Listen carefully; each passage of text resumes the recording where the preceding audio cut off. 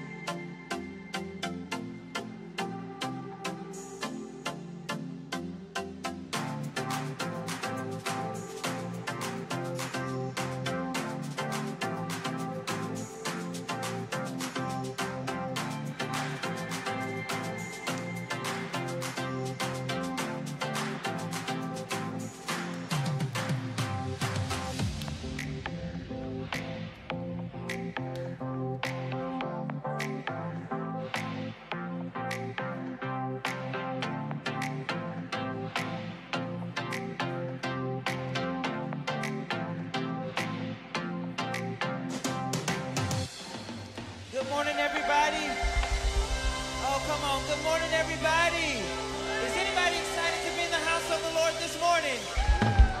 Come on and clap your hands. The Bible says, let everything that has breath praise the Lord. And we've got breath in our body this morning.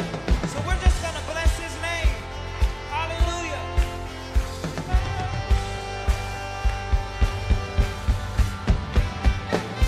Every praise is to our God. Every word of worship with one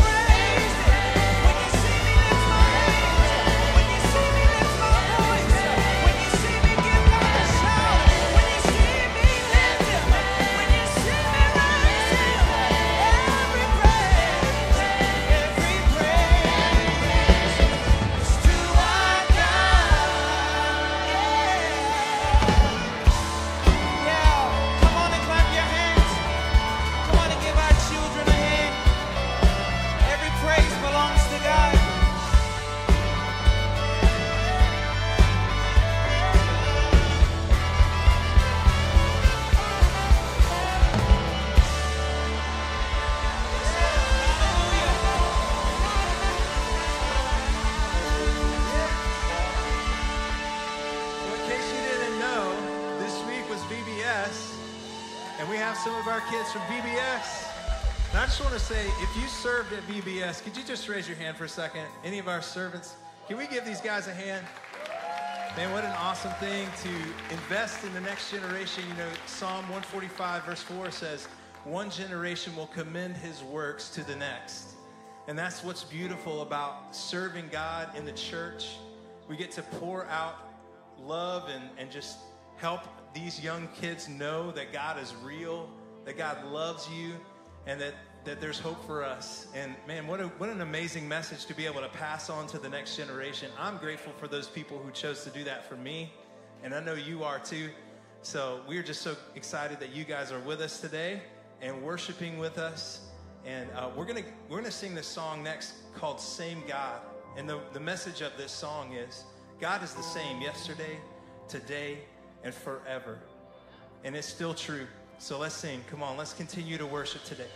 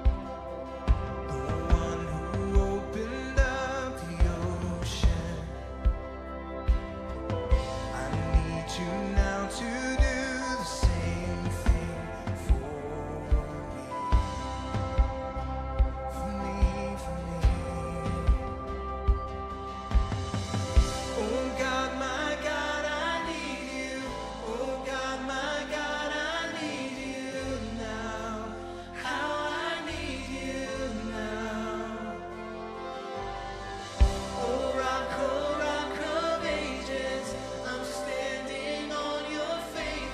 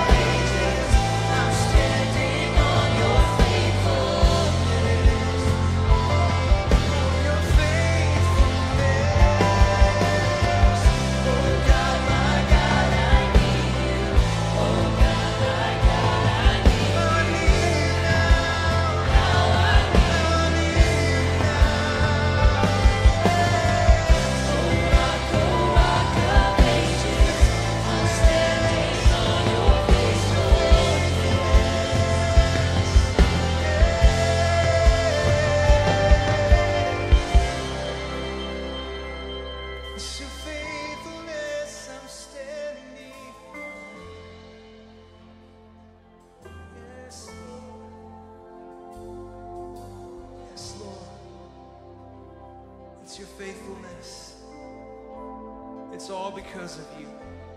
God, we trust in you today. Let's sing this. You free the captives then. You're freeing hearts right now. You are the same God. You are the same God. You touch the lepers then. I feel your touch right now. You are the same God. You are the same God. Yes, Lord. That's right.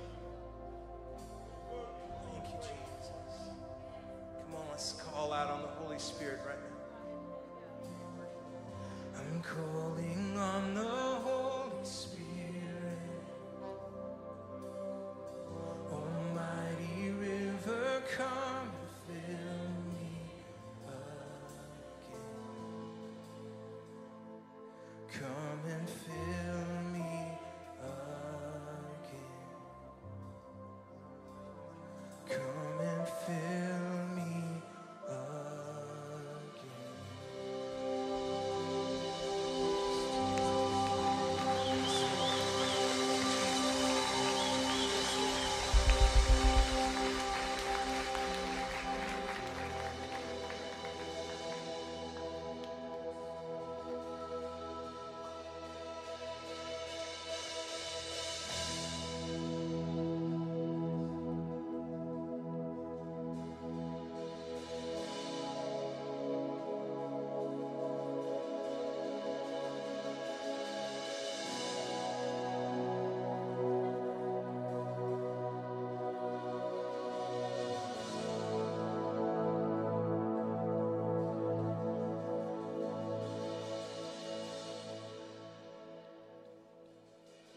There was a moment when the lights went out,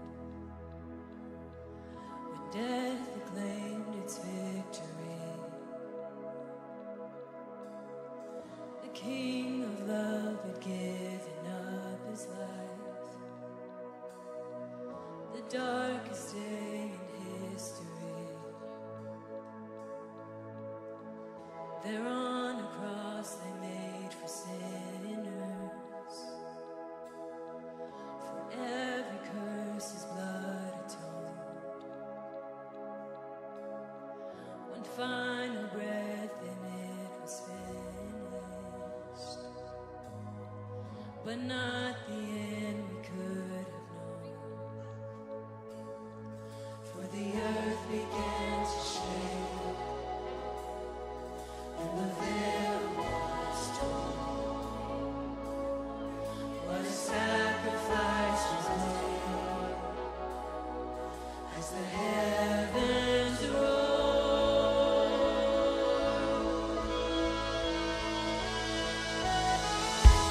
All hail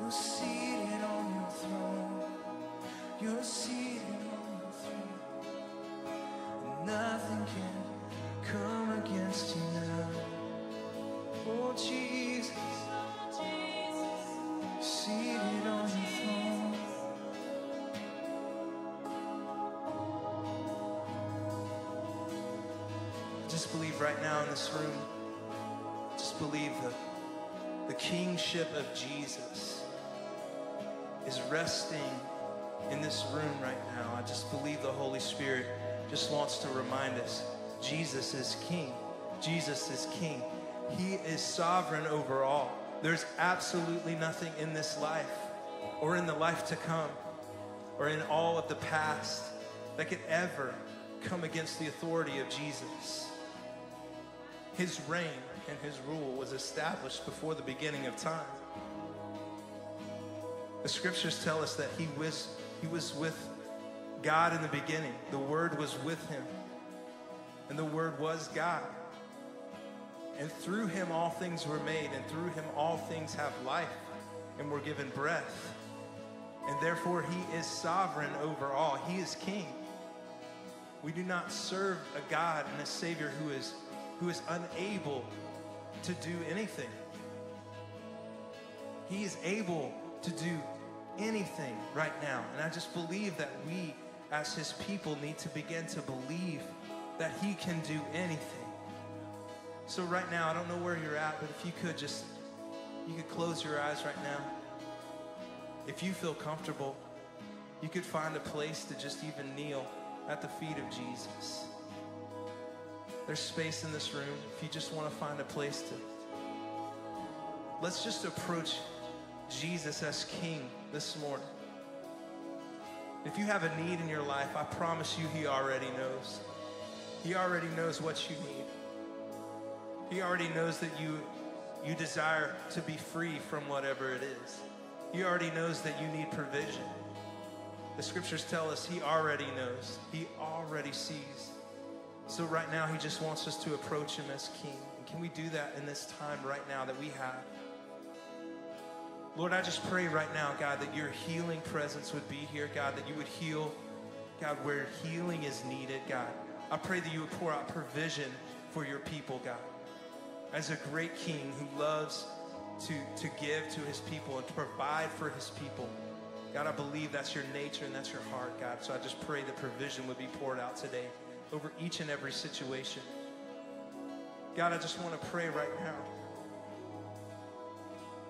that you would be the father to the fatherless. God, that you would be hope to the hopeless. God, that you would be King Jesus in this place right now. God, we desire what you have for us more than anything else the world can provide. God, we recognize right now that we are part of your kingdom, that you're establishing even here right now on this earth. God, and we get to be part of that kingdom only because of the shed blood of Jesus. I thank you for making us a people. We just want to worship you this morning, God, for the King that you are.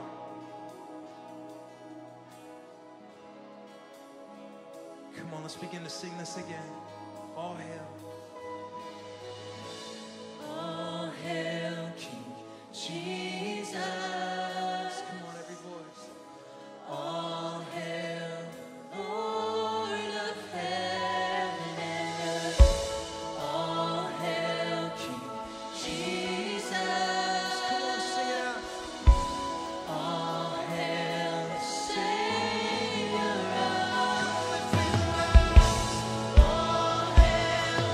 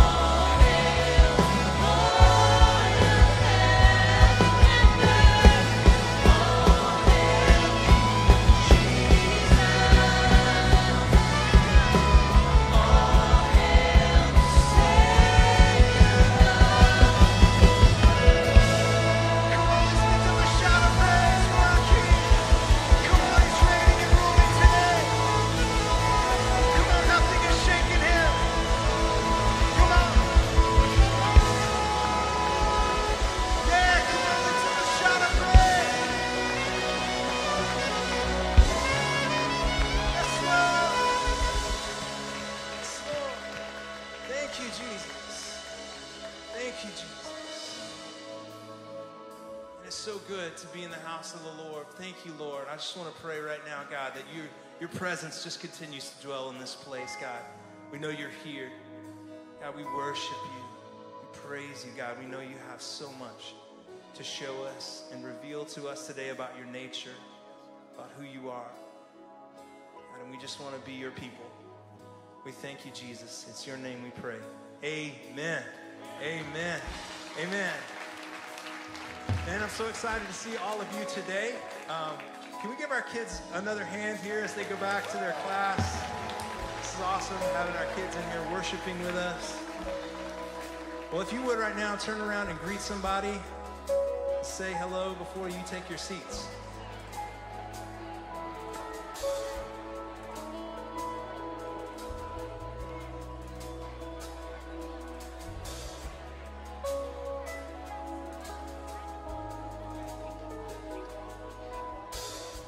Well, good morning, New Life Church. Amen. Good morning. It's good to be in the house of the Lord today. Can we give it up, church, for all of our first-time guests this morning? Woo! We are so glad that you're here today. Whether you're sitting in the auditorium or you're watching online this morning, we welcome you to New Life Church. We are a church that cares about you. We care about our community. We're so glad that you're here today. But if you are a first-time guest, I have a favor to ask of you this morning. Before you leave today, if you're in the auditorium, if you're a first-time guest, if you'll go by our first-time guest booth, walk up to a friendly volunteer that's there and just say, you know what, I'm a first-time guest. Enter in your contact information into the iPad there. That'll let us know that you're here. We can establish a connection and somewhat of a relationship with you here at the beginning stage, because we believe that you're going to want to come back again. We do believe that. And on your second and third visit, we're going to place a free gift in your hand just as our way to say thank you for spending your Sundays with us. If you're watching online today and this is your first time tuning in to New Life Church, we certainly encourage you to text the word guest to 678-909-1222. That lets us know of your attendance here as well today, and let us know how we can serve you too. Amen. Well, one of the things that we like about New Life Church, that I love about New Life Church really, is the fact that we believe in the power of prayer. Prayer changes things. Prayer captures the heart of God. How many know that God loves when we talk to him? Yeah. How many know that God loves to talk to us back, right? And he does that. So we believe in the power of prayer. So in the seat pocket in front of you, there are these blue prayer and care cards. You want to let us know what your prayer needs are. The only way we can know what they are is if you fill these out. If you'll fill those out and let us know if it's a prayer need or a praise report. If God has already answered the prayer, that's great. There are also some items there for you to check if you'd like to have a little more pastoral care alongside you. We're welcome to do that as well too. If you're watching online this morning, if you'll text prayer to that number on the screen, you'll get a digital version of this card that I'm holding in my hand. It'll let us know what your prayer needs are as well. And prayer does, in fact, change things. Well, before we go into the offering this morning, I want to just let you know that Back to School giveaway is this Saturday. What an awesome day it's going to be. We have 500 kids, not counting parents. It's going to be like 1,000 people here on Saturday, y'all. It's going to be a big day, and your generosity allows us to bless those kids, to bless them as they go back to school. So I want to encourage you this morning. Pastor Allen mentioned last week, if you'd like to give over your tithes and your offerings, like, you know what, I just want to be a part of the back to school outreach.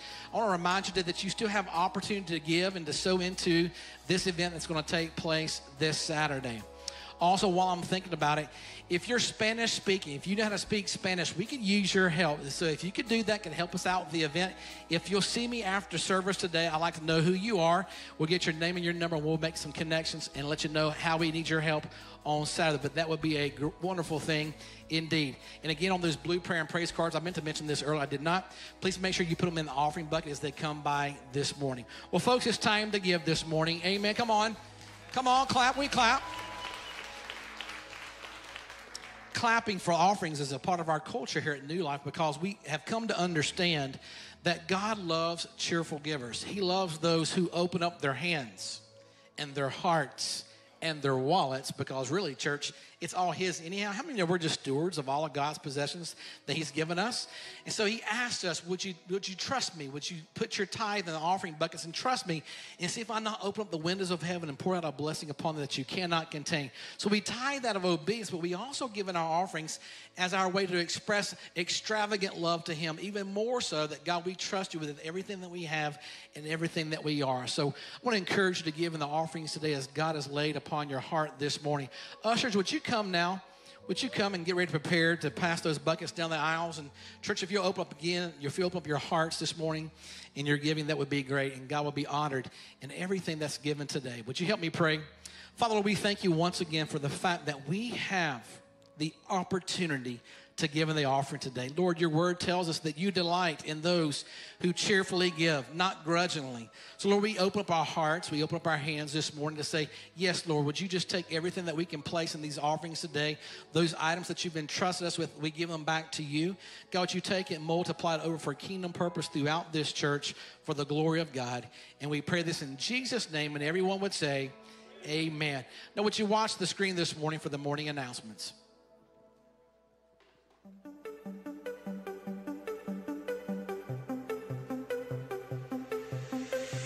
Good morning, New Life family, and thank you for joining us in person and online today. We are so happy that you're here with us, and we wanted to share some updates on what's going on around the church. As we prepare to launch the School of Discipleship this year, we are hosting a second informational meeting on Sunday, July 31st at 6 p.m. here at the church. There is no cost for this event, and registration is required. Also, there will be light refreshments provided, and childcare is also available. You can get more details and get registered on our events page at newlifecanton.com. Also, enrollment for the New Life School of Discipleship is now open. The cost is $250 per semester, and our first semester is launching this August. You can get registered and get more details on the School of Discipleship tab on the homepage of our website. Click the name and it will take you to some frequently asked questions, registration, and more. Our annual Back to School giveaway outreach is happening on July 23rd, and we have lots of volunteer opportunities available for this day.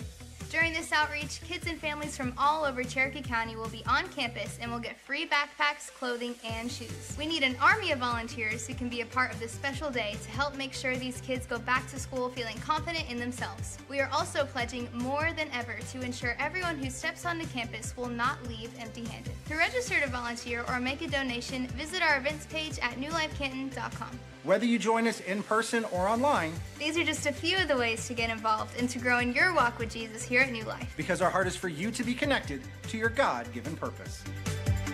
Amen. Aren't there so many great activities here at New Life Church for you to participate in? There's all kinds of ways for you to connect with the ministries of our church. Well, guess what? We are in week number 4 of our Summer Alive series. That's not a series. We've had guest speakers so far. I'm not a guest, but I got to preach, and I'm always excited about that. And then last Sunday, we had Dr. Josh Rice, the director of our School of Discipleship, preach last week. How many of you enjoyed Dr. Josh Rice last week? Fantastic. He did a marvelous job, and I'm so excited about the School of Discipleship that's launching this August. You want to make sure that you take a part of that opportunity. And then next Sunday, we have another guest speaker. His name is Mike Atkins. If you came to the men's conference, you will understand that he's a powerful and dynamic speaker as well. So you want to make sure that you're here for next Sunday. But today, we have a special treat. How many of you like special treats? I love special treats. We have a guest speaker today who was our student pastor here for 3.5 years, Pastor Tyler Harris, over here to my left and to your right. Woo-woo! Yeah, come on up, Tyler. He and his wife, Kayla, and their kids are with us today, and we're so glad. I think he's got some folks from his church, and I'm sure he'll address more of that. But we love Pastor Tyler. He's a friend of the New Life Church. He was able to go and plant a church in Cartersville just down the road. But we're very excited. Hey, I forgot how tall you were. Well, we're so excited for Pastor Tyler to be here today, church. We'd let him know one more time that you love him today. Thank you. Amen. Amen. Well, it's good to see you, New Life. How you doing today? Y'all feeling good? Y'all need to be a little more caffeinated than the 9:30. Y'all got to finish your whole coffee before you came in, and so you ain't got no excuses to be asleep today. Man, it's so good to be with you all, and man, it's so good to be back at New Life. And of course, we transitioned and God opened the door for us to plant the church that we're at. But how many of you know, even when you move out of mom and dad's house, when you go back to mom and dad's house, it's still home? Y'all feel that? Y'all feel it's that way for us coming back to New Life. We still love y'all so much and are so appreciative of all that you've done, and you'll never know the investment of just love and hospitality and confidence and resources that you all made into our family and made the dream to plant Awaken Church possible. And so thank you so much for that. And, man, we're just excited to be here. Of course, we love Pastor JB. We love the staff. And I didn't do this in the first service, but I want to give honor not just to Pastor Allen and Pastor JB. Obviously, I'll do that. But I want to give honor to your entire team here at New Life. Y'all have a killer staff. Killer staff. Pastor Thomas giving y'all seminary level instruction during that worship session. I'm telling you, that is powerful stuff. And then, of course, Sarah was our replacement as in youth ministry, and Aria and Zach, Sarah, Jamora, they're all just killing it down there. If you have a student, you need to get them here on Wednesday nights because it is amazing. They're doing a fantastic job. And so we love them so much. And, of course, all the rest of the staff, Brandon, Vanessa, and I'll miss somebody. That's why you don't name people, because you'll miss people. But love them to death. I mean, I'm so grateful for their friendship and investment into our family. I do want to say it's good this morning. We got some of my Awaken Church family in the house. Yeah, I told them, I said, now I'm going to call y'all out. If y'all make me look stupid by not making any noise, we're going to have a problem. And so y'all did good. Y'all answered good and loud, and so glad that they're with us. And before I do get into the word, I do want to honor Pastor Allen. Man, I love your pastor. And not because he was my boss and not because he gave me a platform today, but because he's become my friend. And him and Miss Kathy have invested in my wife and I, and they continue to invest in our family. And I'm going to tell you something today. You are led not by just a good preacher. You are led not just by a family that is doing their best to follow Jesus. You are led by a man and a woman of God. And I say that with the most sincerity. They are legitimate, and so we love them. And if he's watching today by live stream, Pastor, I love you. We love you, Miss Kathy. We are sorry that you're having to go through the trial that you're going through right now at Lake Tahoe. We pray God delivers you and gets you out of there. And it's tough, but you know, these are the afflictions of the righteous. So 1 Kings chapter number 18. I, of course, want to honor my wife as well. She's on the front row. She's the champion of our entire team. She's why anything's possible. And I think I'm through all the commercials now. We're going to get to the paid programming. This is different today. I preached this morning, and it's really fun to preach here when, honestly, it's not even a consideration. Could I get fired for this? Like, it's awesome. This is the first time I preached here when I wasn't on staff, and so I can't be fired, so that's fantastic. 1 Kings chapter number 18, verse number 37. Hear me, O Lord. Hear me, that this people may know that you are the Lord God and that you have turned their hearts back to you again. Look at this verse. This is like, I don't know if I got any Pentecostals in the room, but if you're Pentecostal, this is our kind of verse. Then the fire of the Lord fell and consumed the burnt sacrifice, the wood and the stones and the dust, and it licked up the water that was in the trench. Now, when all the people saw it, they fell on their faces, and they said, the Lord, he is God.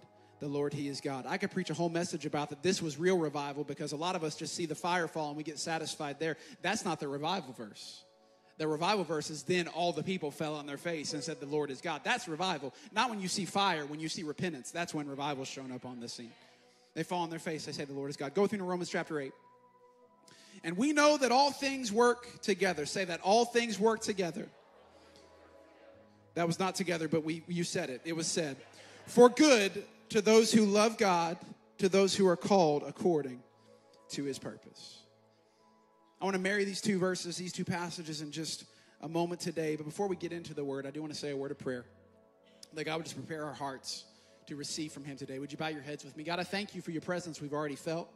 I do thank you, Lord, that you are on the throne. And Lord, there's a lot of stuff going crazy in the world, but there's still the same God that's on the throne. And so we thank you for that today. We position our hearts to hear from you. I pray that your spirit would go forth and break the yoke of bondage. Lord, I just pray you would help us to hear what we need to hear. Help me to say what I need to say. We give you glory for what you're going to do in this place. It's in Jesus' name we pray. Amen. When I came on staff, we came and had an interview process here, and Pastor was walking us around, and showing us the facility and, of course, and introducing us to everybody and all the things that you do during an interview session. And about the time we were about to go to lunch and have the lunch with the staff, he walked us downstairs and opened up the basement and brought us in. How many of you guys have been here for more than 4 years, if you're in the room? I know this is second service. This is where a lot of new people come. We got a few that have been here for more than 4 years. The basement was not always what it is now. If you've been down there and you've seen that it's a pretty cool space, it was a space, but there was a lot of junk, for lack of a better word. There's a lot other words that you can say. We'll just say junk to keep it good for church today. There was a lot of stuff down there that needed to be cleared out. And he walked me down there and he said, hey, we want this to be a student and young adult space, and started casting vision for that. I got super excited about the concept of just this whole renovation of this space, to have a space for student ministry and young adult ministry. And then, of course, when they finally did offer the job to us, that was one of the main things. One of my main first priorities when I got here was to have a vision and a plan for what to do with that space. And I was so excited about that. Just the concept, it's a room as big as this, and you can have an amazing space for students and young adults to hang out. The vision was so exciting. But then I got here, and we started having work days to clean out that space. And as exciting as the vision was, the work days were not nearly as exciting. We started taking stuff out, and man, we tried to tap into the whole cultural excitement about storage wars and be like, if you come, you can have anything you find down there. And so people came. That first work day, we had 60 people. The second one, we had 4. And so it was crazy. Everybody's like, this is the worst thing ever. No one wants to come and do a work day cleaning out junk. And so, for a year, we just had work day. Seemed like every other month we were having another work day and cleaning stuff out. And finally we got it cleaned out and got the drywall hung and came and got all that done and painted and finished. And this whole process was just this long process. The vision was so exciting. Well, then it was finally ready for furniture. We went to this real fancy furniture store online called Walmart, and we ordered a whole bunch of stuff.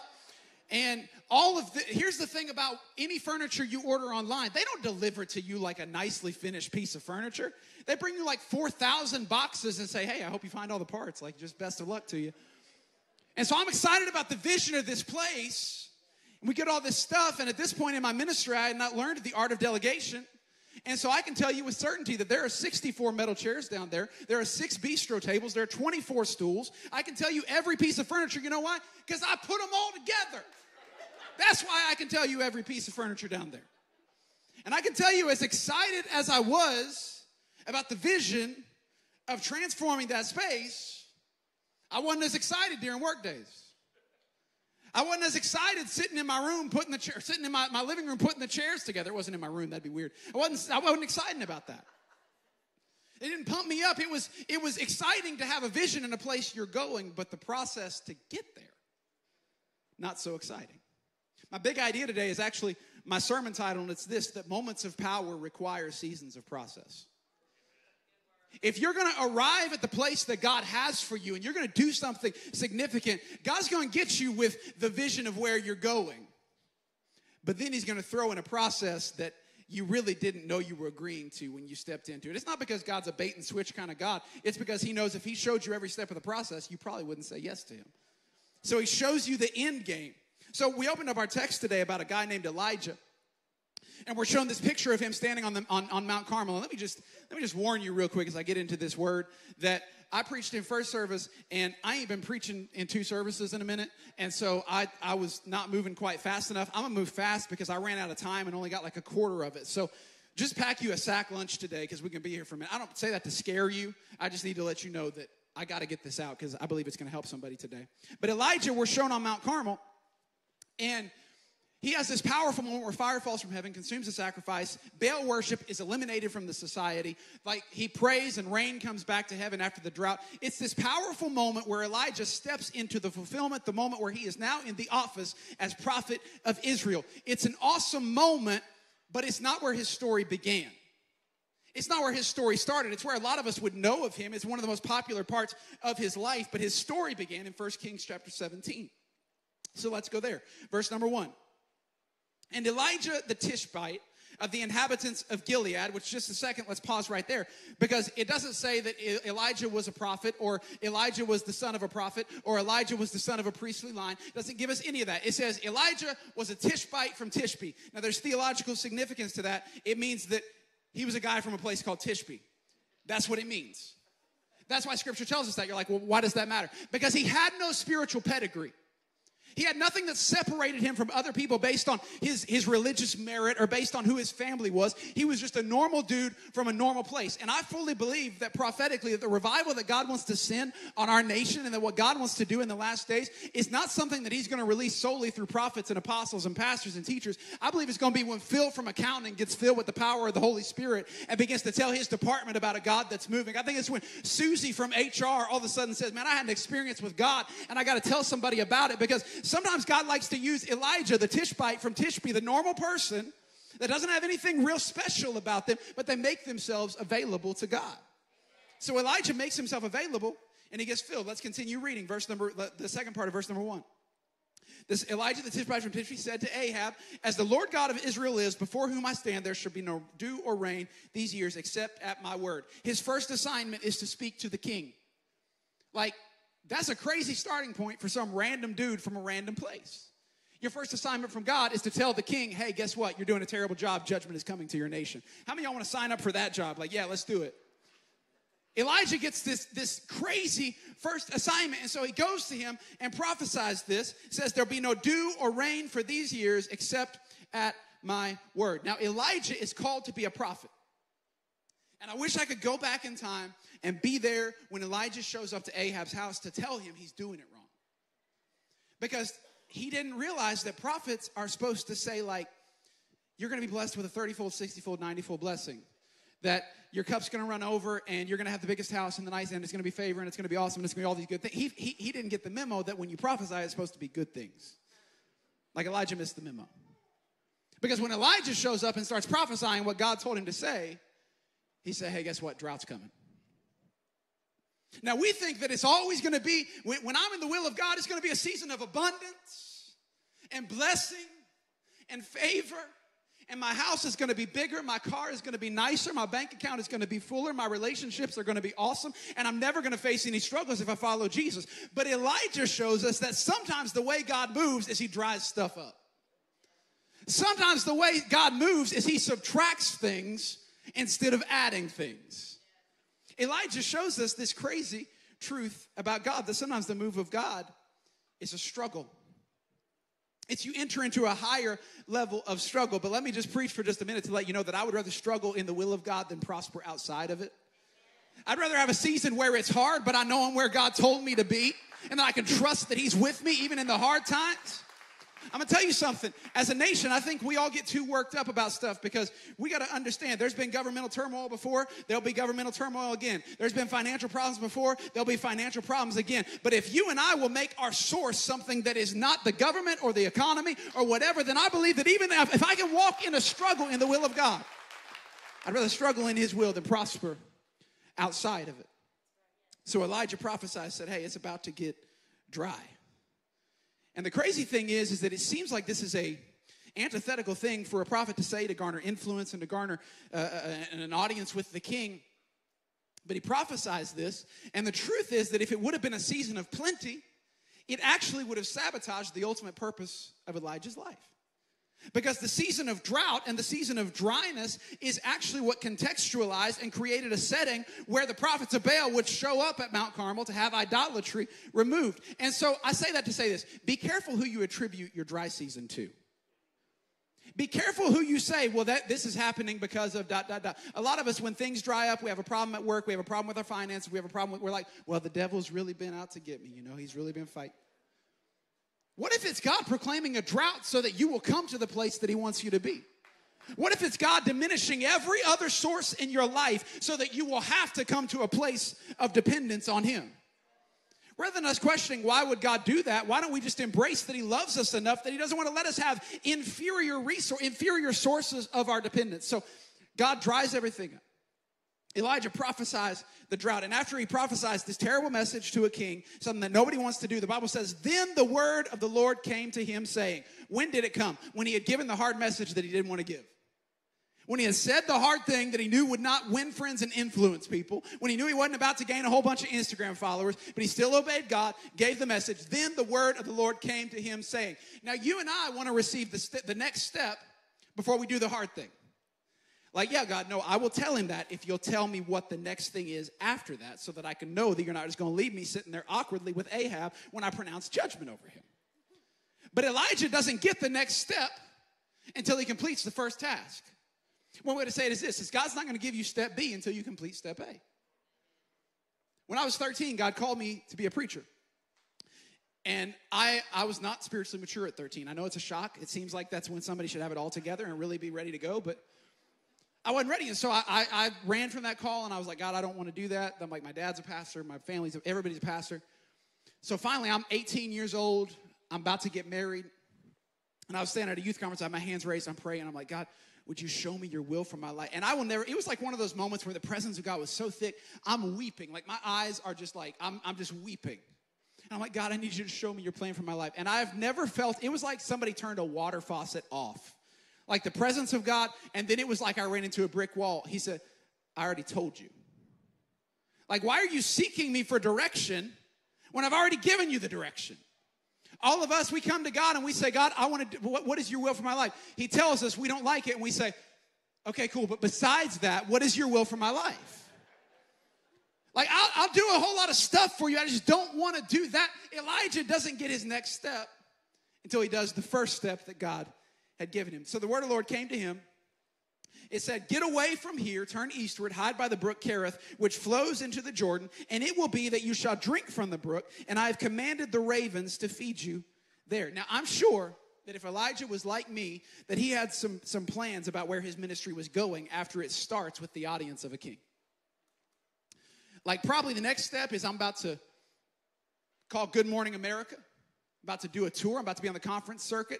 I'm going to be a New York Times bestseller. They're probably going to make a Netflix special about me when it's all said and done because I'm starting out right here with the king. It would seem like his influence should grow, like his platform should elevate. But look at what God says to Elijah as his next step. He said, go and hide.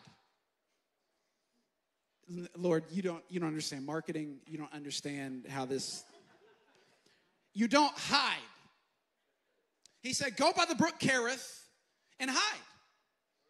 Go be outside of everybody else's influence, everybody else's mindset. Don't let people see you. And if I'm Elijah, I'm a little frustrated, a little confused by what God is doing. But what God told him is, he said, if I'm going to use you, your first step is not to garner greater influence, but to find your way to a greater level of insignificance. If you really want to know how to grow in God, shrink in yourself. You want to know how to grow in who you are in the kingdom? Become less about your name, your reputation, your followers, your platform, and become more about how can I make his kingdom known on earth as it is in heaven. Can I tell you, some of the most kingdom influential people are some of the least known people in our society? Because the moment that you know my name and you attach my name to what God is doing, now who's getting the glory for it? See, that's the problem, is we live in a society to where people can garner an influence out of nowhere. You can put a YouTube on Monday night, and on Tuesday morning, you have 100,000 people that have viewed you and know who you are and garner an influence. And so we got people that are gaining influence on YouTube and TikTok and Instagram and so many other ways that they're getting a platform, but they haven't gone through the process to develop the tools that they need to sustain the platform. And so they are incapable of truly being who they're called to be because they're given a platform too early. Big idea of this whole section is this, that premature platforms lead to misplaced glory. If God puts me on the platform too early, I'm not going to reflect the glory back to him. And so God, hide me until you're ready. In order for Elijah to be ready to step on Mount Carmel and eliminate idolatry and bring rain and plenty back to the nation of Israel, he had to be willing to go through a season of being hidden. He had to go by the brook and be hidden. It's a place of hiding. Got to move on. We have a tendency, when you see this word Kerith, it literally means to hollow out or to dig or to empty. So God said, I want you to go to a place of emptying. A place where everything is removed out of you, an emptying of yourself. And here's the thing, we have a tendency to ask God to fill vessels that haven't been emptied. God, I want more of you. Would you fill me? Can I just tell you this, and I don't want to be too bold and too aggressive with this, but the Spirit of God does not cohabitate with anything. God is not going to allow his plans and his will to cohabitate with your ambitions. If you want to truly be in the will of God, now don't get me wrong, he may amplify and bring your ambitions to a new level, but until you lay your ambitions on the altar of his will, he's not going to cohabitate with it. Before Elijah could step into what God had for him, he had to go to a place of emptying and pour himself out to where the only source that he had was what God provided. The only thing that he could partake of was what God provided. And so he's sitting there, he's drinking from a brook in the middle of a drought, having raven butlers that are, I tend to think they might have been like, it looked like they had a tuxedo on when they brought the food to him. I don't know, I'm just making it up. It's not in scripture, so we can kind of interpretively move there. But they're bringing him food, he's eating this food, he's drinking this water. It's amazing because he's in this place of emptying. Now let's continue reading though. Because it says that he went and did according to the word of the Lord, for he went and stayed, the brook Kerith flows into Jordan. Ravens brought him bread and meat. I love how nonchalantly it says this, as though that's just a normal thing, that ravens bring you bread and meat. In the morning, bread and meat in the evening, and he drank from the brook. Now look at verse number 7. And it happened after a while that the brook dried up, because there had been no rain in the land. Now, Elijah has been obedient. He's followed God. He's been by this brook because God told him to go to the place of hiding, to be emptied. He told him all these things. And Elijah's there. And I just think it happened like this. Again, interpretive freedom, right? It doesn't say exactly how it happened. I think one day he went and got his cup of water and was drinking it and got to thinking, this brook seems a little lower than it did yesterday. I don't know, maybe it's just me. But then the next day he came back, it's a little lower. It's a little lower. It's a little, till finally one day he gets his last cup of water out of that brook and he thinks to himself, oh no. This is my source of water. This is all I got. Like, it's not like he could go down the road to Walmart and get a 24-pack of Nestle Pure Life. Like, that wasn't available to him. This was his source. And it dries up. It's amazing to me how sometimes you can be in seasons and the thing that you were being sustained by, the thing that was making you comfortable, the thing that you had grown to love and you had grown accustomed to, all of a sudden it dries up. It said that after a while, that word while is translated the Hebrew word kes, which means at the end of a definite time when a designation is reached. When he reached the destination that God had called him to, when he reached the place that God had called him to, when that season had accomplished its purpose, the brook dried up. Why? Because God loves you too much to let you become comfortable in a place that is not the fulfillment of your purpose. God loves you too much to let you just stay in a portion of what he's called you to. And so it seems mean, but it's actually a loving father that removes the source that's making us comfortable so that we'll get up and move on. If you read about eagles, the way that an eagle will kick its babies out of the nest, it's not because the mom don't love them. What it does is it begins to put sticks in the nest underneath the baby to where it can't be comfortable until ultimately the baby eventually has to jump out of the nest and potentially could die. But the choices are they either fly or they die. And you and I, we just want to stay in the nest. It's comfortable in the nest. I like the nest. Lord, I like it when I know how everything's going to work. I know how you're going to provide. I know how you're going to move. But sometimes God calls us to step into these things that don't make any sense. The brook dries up, and we don't know what the next step is going to be. And look at the next verse. It said that then, verse number 8, after the brook dries up, after the uncertainty arrives, then the word of the Lord came to him, saying. You and I, we want a little margin in our mission. Like, God, tell me what's about to happen maybe a week before the brook dries up so I can, kind of get my mind around it. He waits until there ain't another drop in the brook. And then the word of the Lord came to him. Sometimes you don't receive a fresh word until you encounter a fresh worry. And a lot of us are wondering, why is this hardship in my life? And it's because you've been living in silence too long. You ain't had to take a need to God for 6 years. And you ask him why things are getting uncomfortable. Because he loves you. God wants to bless you, but the only reason he wants to bless you is so you'll walk in relationship with him. Everything in our life is based around relationship and redemption. And when you and I get comfortable apart from God, he's going to find a way to bring us back to him. He'll dry up some brooks if he has to. When the brook dries up, then the word of the Lord came to him. Look at verse number 9. And it said, arise, go to Zarephath, which belongs to Sidon, and dwell there. See, I've committed a widow to provide for you. Now the word Zarephath, I told you that Kerith means to hollow out, or the emptying place, the place of being emptied. Zarephath means refinery. It's the place where he was refined. And to go to the place of being emptied, you got to pour everything out. You got to surrender, and that's part of your Christian walk. If you haven't come to a place where you fully surrendered everything to Jesus, then friend, I don't mean to be hard today, but I don't believe you fully, truly have a relationship with Jesus, because you have to surrender everything to walk in relationship with him. And so the emptying place was first. But then after you've surrendered everything, after you've been emptied, you get refilled, because that's how God works. He fills us back up. He doesn't just ask us for things so we can walk around empty. He asks us to be emptied so he can fill us. But then after you're filled, you then come to this place called being refined. And this is a fun season.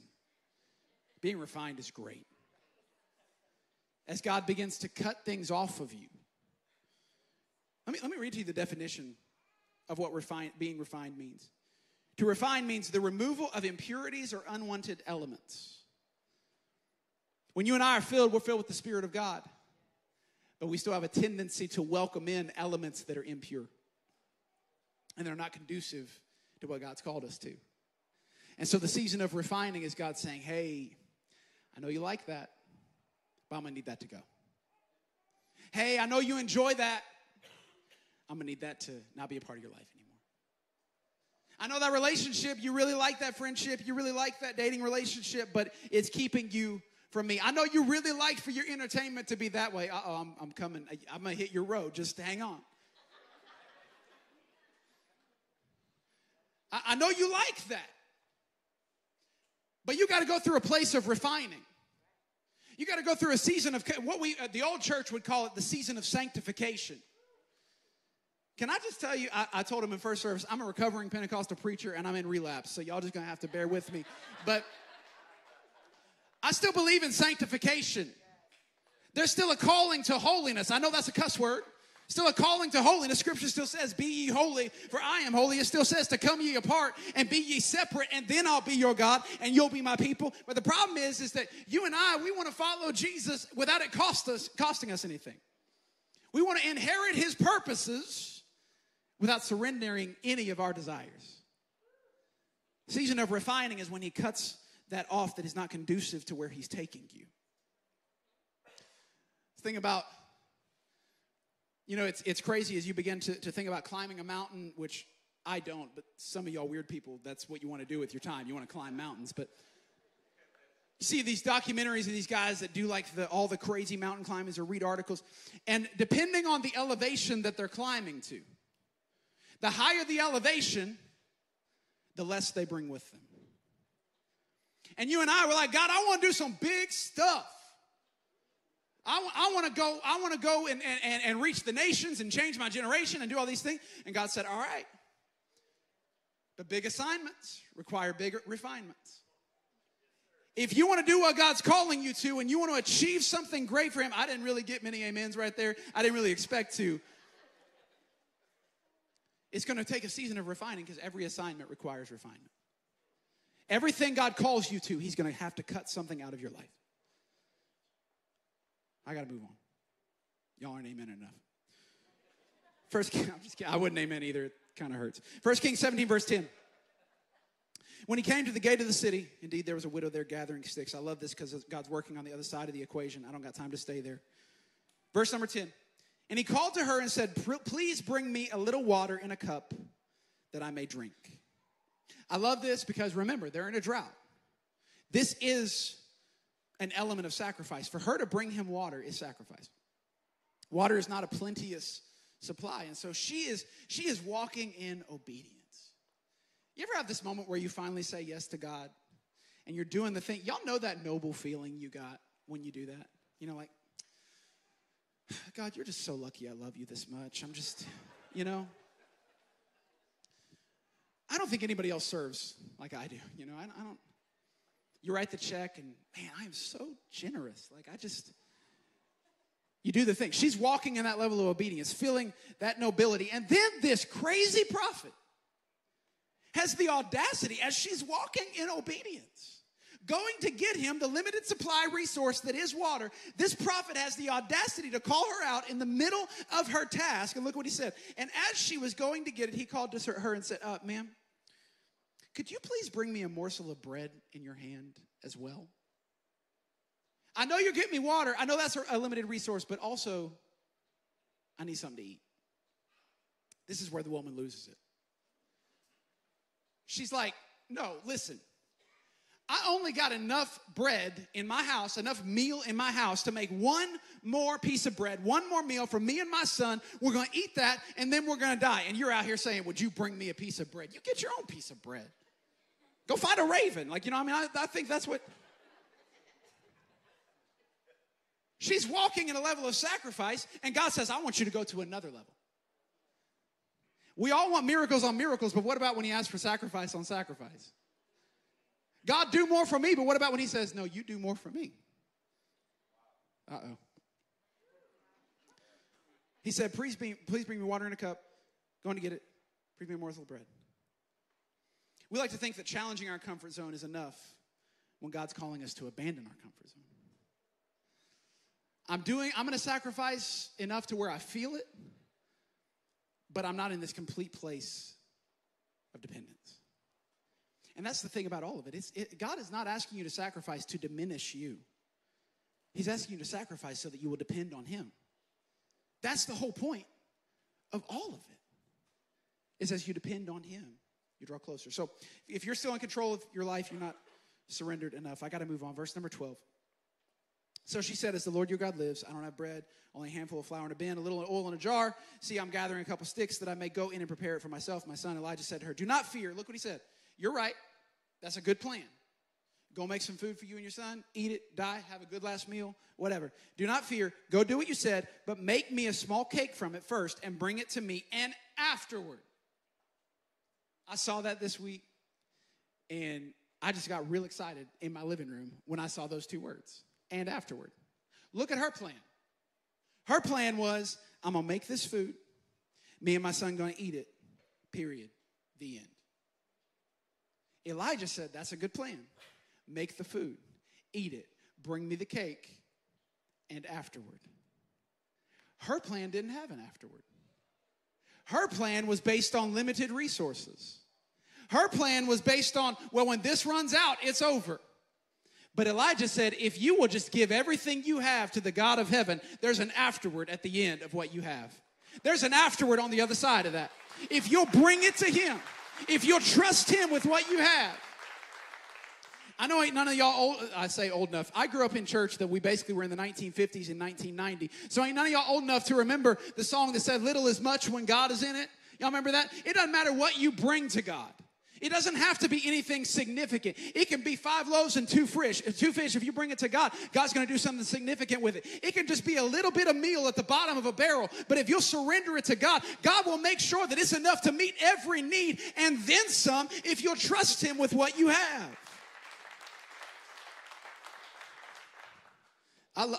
One reason, can I just commend this church? As I'm getting ready to close. If they want to go ahead and come get ready, I'm moving through this. But one of the reasons I brag on this church all the time is because I was here during 2020. I was on staff, and I remember the internal conversations to where we weren't real worried, but there were the conversations of, hey, we don't know what giving is going to look like. We don't know what's going to happen. And y'all crazy people, giving increased in the midst of a world pandemic. 2021 hits. Giving increases in the midst of, we are at the verge of a recession, and y'all giving $40,000 to the Ukraine in one Sunday? I'm telling you. Why do I say that? Why do I highlight that? Because I want to tell you, no matter how bad it gets, don't let that posture go away. Because it was the posture of giving everything, even when it hurt, even when it might cost more than I want to pay. When you have that posture, every time you go to the barrel, Scripture still says that he provides seed to the sower. And as you and I will sow, he's going to make sure we got some seed. As you and I will release it into kingdom purposes, he's going to make sure you're taken care of. Because I don't know about you, but my needs are not met by the American economy. My needs are not met by governmental supplements. My needs are met by the king that owns the cattle on 1,000 hills. And my God is still able to meet all of my needs according to his riches and glory.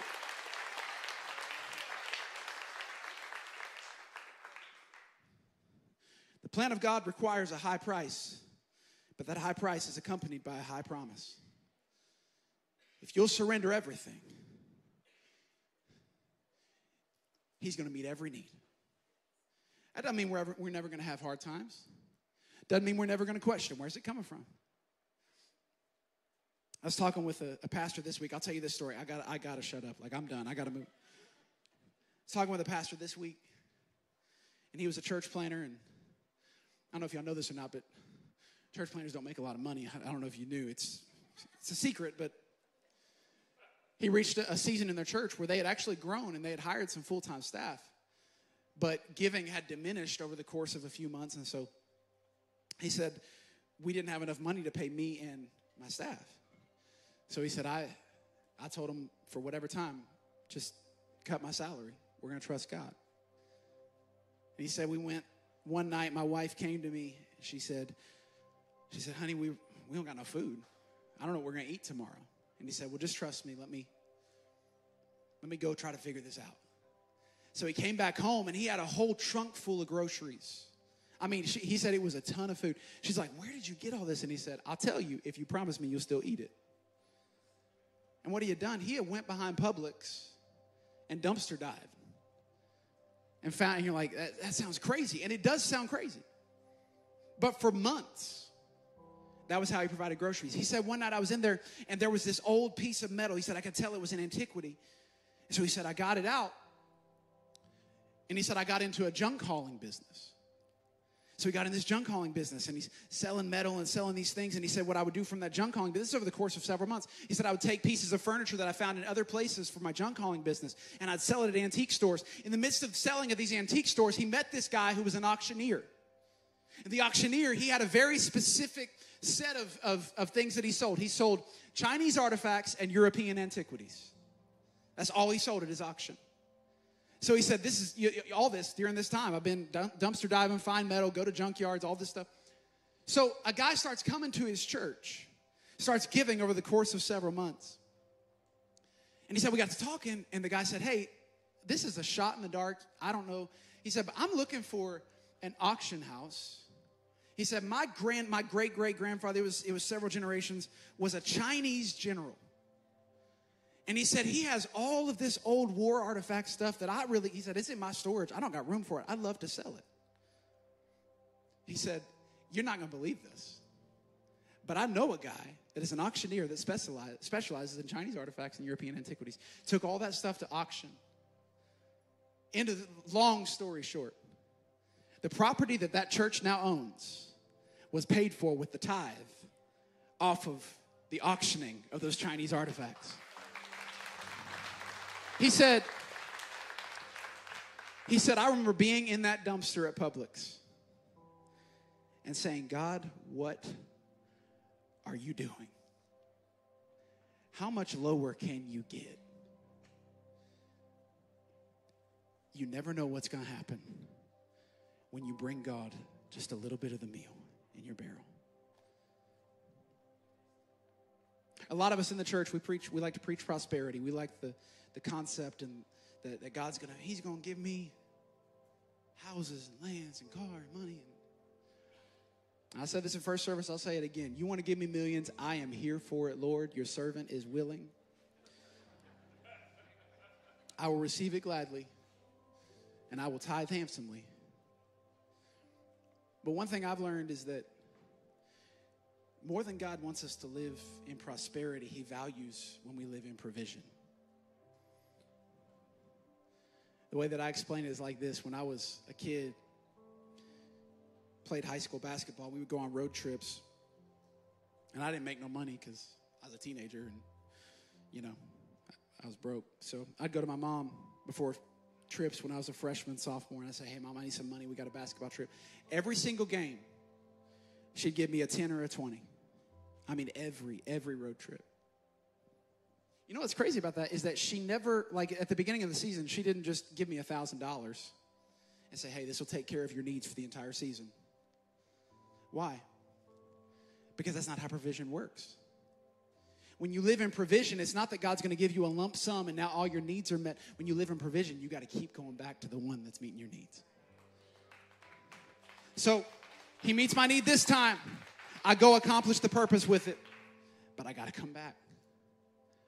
And I'm so thankful that God loves me enough that he wants to walk in relationship, and so he only gives me what I need for the moment. There's enough meal to meet the need for the day. And as she trusted him with what she had, he continued to give her what she needed. Man, I don't know who this sermon is for. I had a whole nother sermon planned. I was going to preach on the other half of Elijah's life, and I started reading these verses for context this week, and man, God just arrested me with this portion of Elijah's life. I don't know who it's for. I'm breaking the rules. You're not supposed to preach new material when you're a guest speaker, but here I am. And I believe that God's dealing with someone's heart. That maybe you're in a season where you're about to say yes to God and you're about to step into some stuff that you don't know what it's going to look like, and you're a little apprehensive because you know that trusting him is scary. And for that person, I just want to temper your expectations that it probably isn't all going to be good and rosy, and there's going to be some times you question it, but maybe you're in the room today and you've been saying yes to God and you've been living that life of obedience. But you still find yourself in that place where the brook's running dry or you're at the very bottom of your barrel. And you don't know how in the world God's going to do it. And the enemy's been fighting against you. He's been trying to convince you that your struggle is an indication that God's done with you. And friend, I just want to let you know it's God inviting you into a deeper level of dependence. And as you answer that invitation, I believe, here's the beautiful thing about the life that lives in dependence is the life that lives in intimacy. And the greatest thing that lack can birth in your life is a closer walk with Jesus, a deeper prayer life, and a more generous spirit. I want you to stand with me today.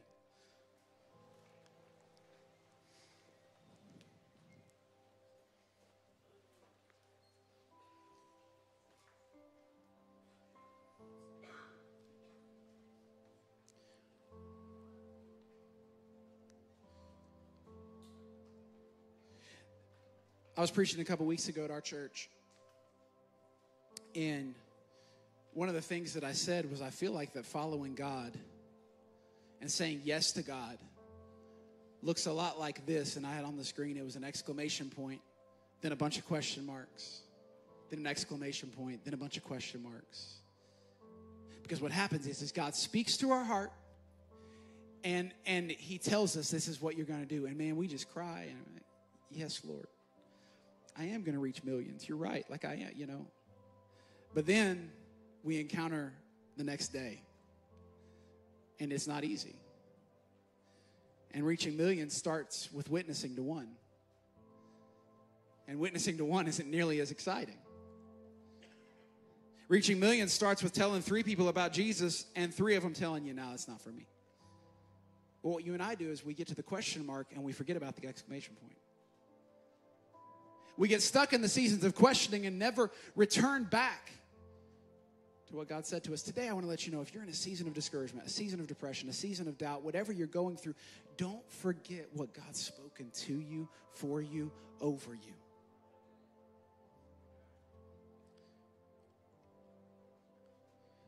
And the next time you hear it, and in fact, today, I believe God's going to remind you of some of those things. I want to encourage you to do something, and then I'm going to make the altar call. We're going to be done.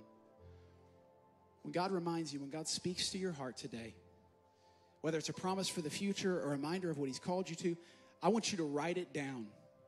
Whether you write it in your notes on your phone, whether you write it in a notepad, I want you to write it down. Because as soon as God says it to you, if you don't write it down, the enemy is going to come in and cause you to misconstrue what God said. And you're going to argue with yourself for the next 2 weeks that God didn't really promise me that.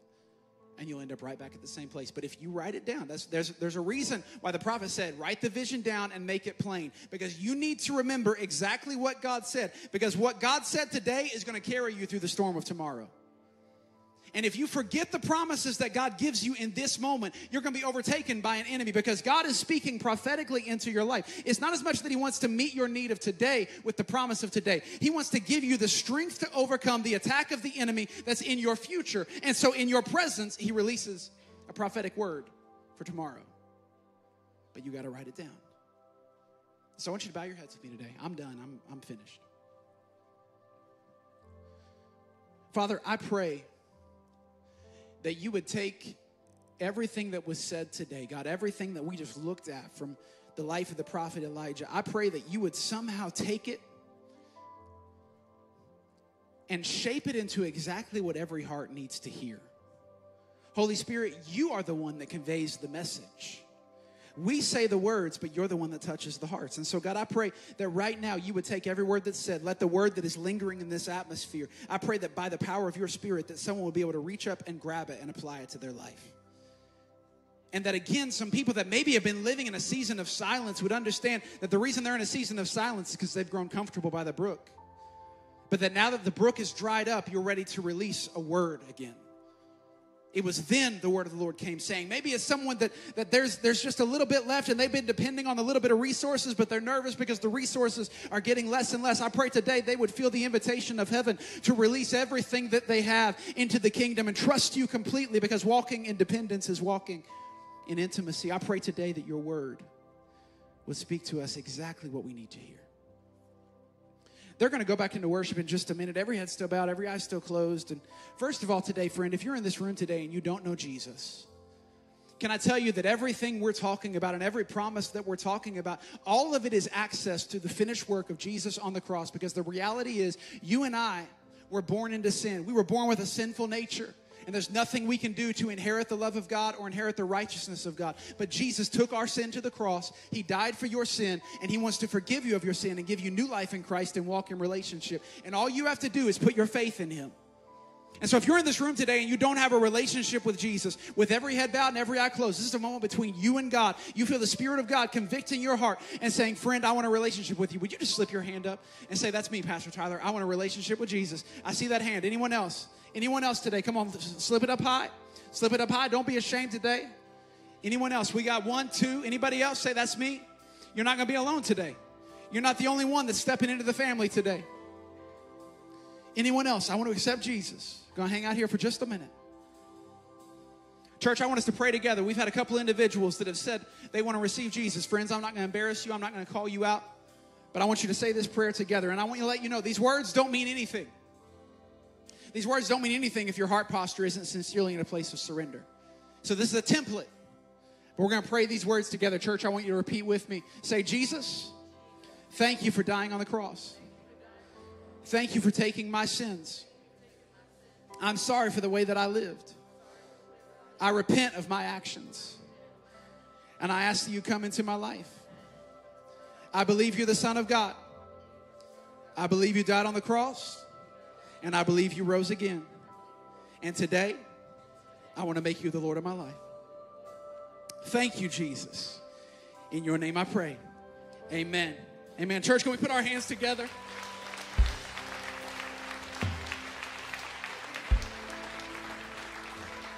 At least 2 people that I know of that just gave their lives to Jesus. Friend, if you accepted Jesus as your Savior today, I know it takes a bold step, but if you would let them know at the first time guest booth, they want to put some things in your hand to help you in your walk with Jesus. But now for the remainder of you, the remainder of us. If you're in this room and you say, Pastor Tyler, I feel God calling me into a deeper level of dependence. I feel God calling me into something. Listen, we don't got to hang out for here for very long. They're going to go back into worship. But I want to let you know that I'm done. And I believe there's something significant about stepping out of our seat in response to the Word of God. And so as they worship today, I want to let you know this altar is open. And if you feel God dealing with your heart for any reason, I want you to respond to that and take a step to say, God, I trust you. I'm going to obey you. I'm going to walk in dependence towards you. And so as they sing today, go ahead, Thomas, you can go ahead and begin. As they begin to sing, I want to let you know these altars are open. Let's worship together today.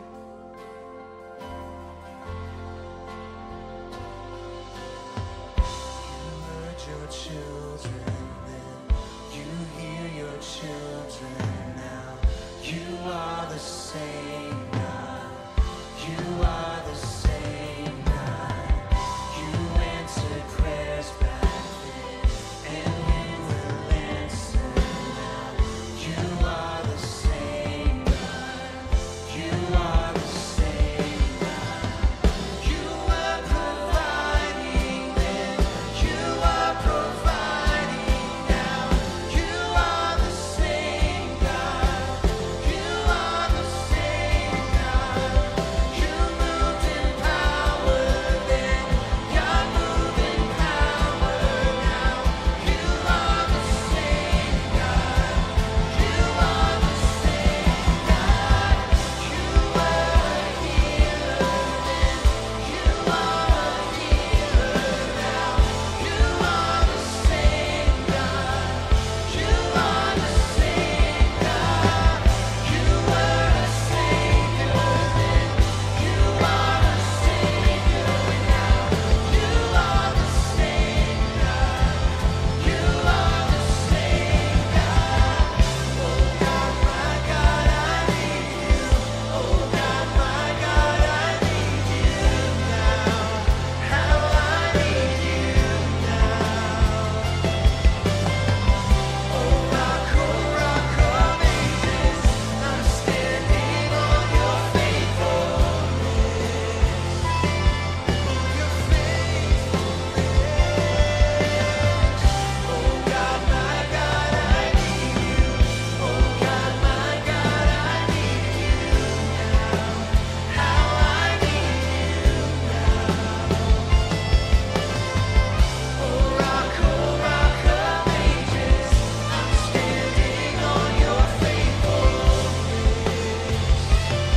Oh, your faithfulness. Oh God, my God, I need you. Oh God, my God, I need you now. How I need you.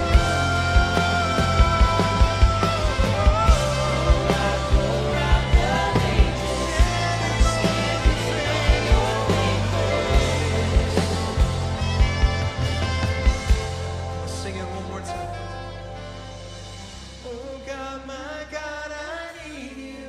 Oh God, my God, I need you now. How I need you now. Oh rock of ages, I'm standing on your faithfulness. Yes, Lord.